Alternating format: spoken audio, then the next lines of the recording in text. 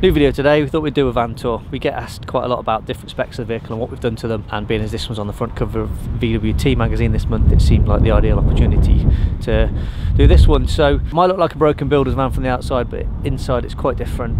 We'll run you through that and show you what we've done to the inside, and also show you the 14 sets of wheels that this van's had in its short life. So this van's just turned a year old actually, and it's got 7,000 miles on it, and in that time it's had 14 different wheels. So we'll show you those at the end, and you can pick which ones you think are the best look that it's had. Start off with, we ordered a Ascot grey start line. Wanted to do start line this time because my previous van was a bling chrome yellow TSI previously, and it kind of was super bling, polished Ferrari wheels. You've probably all seen it, and yeah, I just wanted to go a little bit more usable, I suppose, with this one. So yeah, so we went with Ascot grey, which at the time had never been seen. It was a brand new colour. I think this was the first one I'd physically seen in the flesh, and I do really love this colour.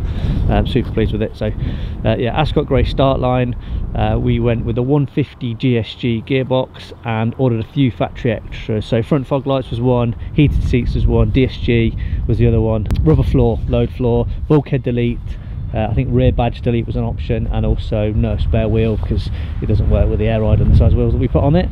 So that was the start off with the base van. If you look back through some of our videos, you'll see when it arrived and also when we fitted the air ride to it. So suspension wise, it's got the low down transporter suspension. It also has H&R anti-roll bars and Powerflex rear camber adjusting bushes, just as when I'm running a wide wheel I can get the camber right. These have actually got spaces on the back just to make that fitment nice.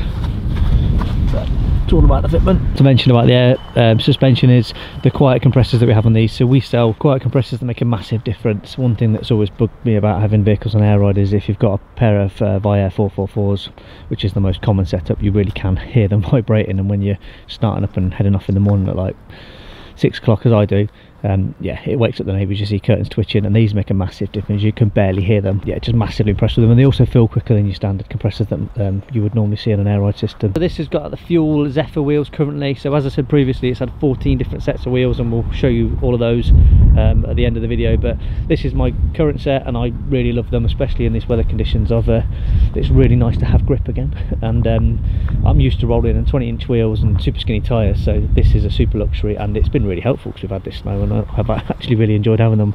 It's going to be a tough one when I put 20s back on, and I really like the look, especially with the commercial bumpers. I think it really suits the, not use the term swamper, but the kind of 80 wheel commercial bumper look. So other than there, where do we go? A couple of different things. Sunstrip, obviously, solo suspension, Transport HQ Sunstrip, sequential side repeaters.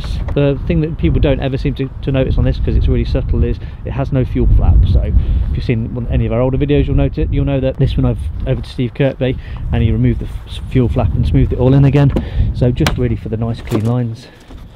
Looks very factory, but yeah, just the little details, but it's all in the detail, as they say. So just gives that kind of look that matches the other side where you've got no fuel flap. I guess it is actually a little bit annoying when you're trying to fill it with fuel and you have to have your door open a little bit, but it's worth it for the looks. And then moving on to the rear, so this has what we call a Jap spec tailgate. So no such thing as a Jap spec tailgate, but it was an idea of Mikey's that he did with his, where again, just kind of keeping the continuous smooth lines from the side. We removed the high level brake light, shortened the number plate recess to allow us to have, because they're really wide on the T6. I always thought they were too wide actually, but we went perhaps a little bit too short, and then added the Japanese style shortened import number plate. I had a lovely comment on YouTube about the Jap spec tailgate actually this week. What did it say?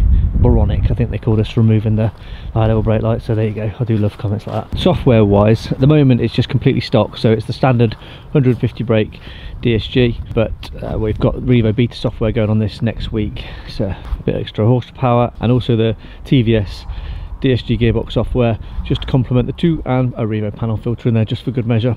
I've kind of held off for decent weather to do that, and also I wanted to put the two on together just to get the maximum effect out of it. But that tune in next week, I think, probably for a video based on those two things.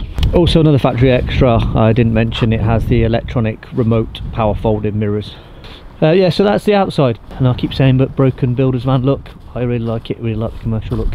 The inside's quite different, doesn't really match the outside, so I'll take you in closer and show what we've got in there. Right, moving inside, the first thing you'll notice is the GTD trimmed seat. So I ordered it with 2 single factory seats with armrests, heated obviously, I love heated seats, and these have been fully retrimmed in the GT Tartan with the vinyl sides. Moving into the dash area, we upgraded the steering wheel, so this is off a T6.1 R I think, but this is perforated leather, flat bottom still, our logo there, and it's also got the paddle shift, not that you really need it with 100 brake horse DSG, but there you go, the options there if we need them.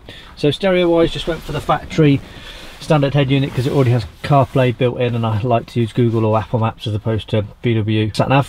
Heated seats, like I said, absolute must. We've also got this little device here which I'll explain in a minute, the DRC here for the audio. So the rest of the cab has genuine Alcantara throughout, so these are pillar builds that Mikey did, so we've got Alcantara on those, headlining, and also the B pillars are all genuine Alcantara, which carries on right the way through the back. So I'll show you that a little bit closer. And also, so these are all done by Hadley Trim, who does all our trimming. Sun visors as well, all fully trimmed in Alcantara. Just gives it a really nice luxury feel. Really like this. It kind of just makes it feel more car-like, if you like, inside. So moving on to audio, so you can see in the pillar builds here, these are Rainbow Profis, mids and tweeters. The DRC controller here, which is the first thing that's obvious in the dash. So with this being a start line, there wasn't loads of buttons here, there was just the start stop button was just there, so we had that removed and smoothed this in, or just shaped the contour slightly so that the DRC could fit in there nice and neatly. So the DRC is the remote control that works the audio, so you can switch the balance and the fade and various settings up from there, that's connected to something under the seat, so we'll show you in a minute. So yeah, Rainbow Profis, tweeters and mids there, give off absolutely amazing sound. And then underneath the driver's seat you can see the amplifier there, so that's a processor that controls all the speakers. So they can control the door speakers, which are Miele Legends, the speakers in the B pillars, and also the Rainbow speakers that are in the rear. So moving around to the passenger side, so I didn't want to have to worry about the audio if we're sitting still or at a show or at a campsite or anything like that, draining the battery. So it has a full leisure battery system underneath the driver's seat, which is purely just for the audio. So purely just for the audio. So that's got C6 smart charger connected to a leisure battery, and then that leisure battery then feeds and powers all of the amps. Right, moving into the rear. So my last van, we did a full caravel setup in, and the children used to always close the blinds. It had van chaise blinds in it. So this time round, we decided to go for no windows, keep that commercial look on the outside and still fit the combi seats in the back. So this is a triple out of the T6.1.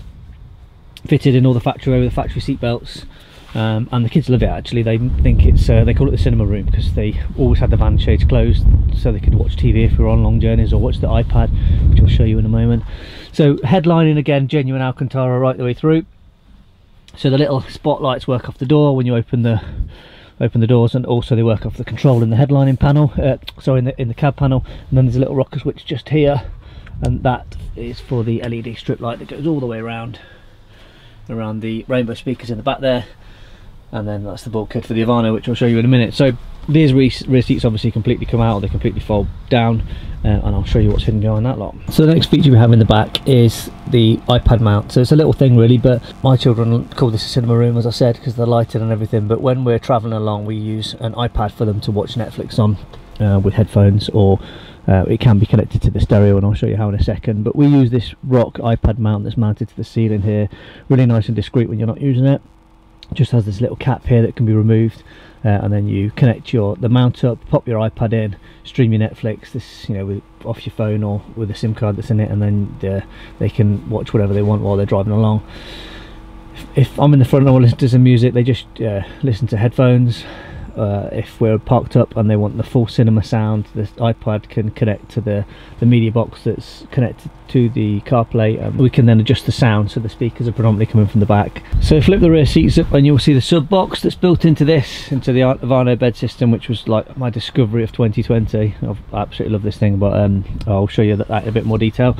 So built into this, or just sitting on the tray on the back of it, we've got a sub box with two 12-inch Alpine subs, and they've independently both got amp that powers each one, so the sound is incredible. Really impressed with it. Steve at Paintworks nicely painted these Ascot grey, little finishing touch, but it's just like I said, it's all in the detail. And then above here you've got the Rainbow speakers that are built into the headlining. So this headlining is from Plyworks, It just came raw, but it's really easy to fit. It's got all the right fittings. We trimmed the edge of it in carpet and then the centre of it in the Alcantara, as I said. But yeah, check them out. Plyworks, they do it as a kit for a long wheelbase and a short wheelbase with or without speaker option. So yeah, we just had these made deep enough that we could fit the rainbow speakers in, because they are quite deep for the quality of the sound, and we actually had to sculpt the Avano out of the shape of the Avano to fit around those. So that's the middle of the van. Moving on to the rear. So we've been raving about these for a while, so it's not something you can buy from us. You should buy these direct from Avano, but this is the Avano XL. This is just perfect for me and what I use it for. So the idea is I like to keep the bulkhead up, and I can store stuff on the back here, and you've got the big open drawer that slides open, really heavy duty drawer, can take loads away. I can load kit in that as and when shows are open again. We can load some stock in there. The sub box sits on the back of the tray, and then that's like double the storage, so I can load loads of stuff in there, and also keep the bulkhead up, so you don't necessarily have the sound of the stuff that's vibrating around in the back there. Then with the bulkhead, you can fold that down. You just release this string just here, fold the bulkhead down, and then I put an inflatable mattress up, and it's ready to sleep in. So this one's like fully insulated and soundproof with a Dodo range. Like, we went all out on this, proper went to town. So it's yes, it's nice and cozy in here.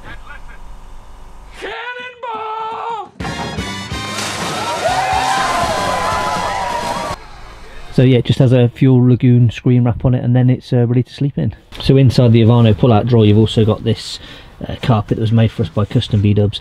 If you've got one of these Avano bed systems, this is the XL, so it's the extra wide one. James over at Custom B-Dub makes these carpets. He's got them on file, so you can just ask him and he can get them pre-made for you. But I noticed Avano are actually doing a rubber one as well now that can go into that space. So I mentioned the multimedia box. Well, this is it. This just plugs into the USB-C port, and that allows us to wirelessly stream your mobile phone, so you can watch Netflix and stuff on the screen, your standard stereo screen, but it also allows you to Bluetooth the audio from the iPad to the front, so you can get the cinema sound coming out of all the speakers. One thing you'll also always find in my van, and that's a bottle of this stuff, Maguire's waterless wash and wax, so you never know when you need it to be that fresh and clean for a show, or just to get that sneaky picture somewhere. Right, so as mentioned at the start of the video, this van's had 14 sets of wheels, so I'll just run through these with you and let us know in the comments at the bottom which one are your favourite ones. 1, standard factory VW 16-inch steels. Then 2, VW 19-inch Canteras off an Amarok. 3, 20-inch Rotiform 60R. 4, Radier SD11 forged splits, one of my favourites, these ones. This is what it went to Ultimate Dubs on. And then we've got 20-inch prototype Weller steel smoothies. Don't think they ever made these. This was a one-off set, but it never really came with anything. 20-inch Rotiform OZRs. 19-inch Rotiform ZMOs. 19-inch banded Range Rover Space Savers. The wheels that are on the cover of VW Team magazine, the 20-inch BBS CHR2 splits with the black lips and the bronze centres. Still my favourite wheel to date, I think, those ones. Navis 20-inch steel smoothies. Navis 20-inch Holy steels. Right, so quick update on the Navis wheels while we're talking about those. They're slightly delayed, so we're expecting them end of April, early May, but they are coming. So that's for the Navis 20-inch steel wheels, and also the 19-inch steel wheels. So from there we went on to the 20-inch Navis Twin 5 alloys. Update on those, they should be here at the end of April, so they're now coming in 3 colours. We've got the silver, anthracite, and also we've gone for a death bronze colour as well, so super excited to get those on this. Fuel Covert all-terrain wheels, they're prototypes. They should be available in 3 months, I think. And then finally the wheels that are on it now, which is the 17-inch Fuel Zephyr AT wheels, which yeah, I'm absolutely loving. So I hope you enjoyed the van tour. We'll probably do the flatbed next, actually, because that's nearly finished, and then we'll move on to the solo docker and run you through that. So let us know which wheels you preferred. Comment below. Interested in seeing what we do, make sure you follow the channel and click the little bell to get notifications when we upload a new video. Next week, hopefully we have a video coming on the Revo beta software and TVS software that's going to go on this. We also should be close to finishing the flatbed now. It's just the interior needs to go in and a few audio tweaks, so one of those will come next week, and then we'll keep the videos coming. As always, thanks for watching.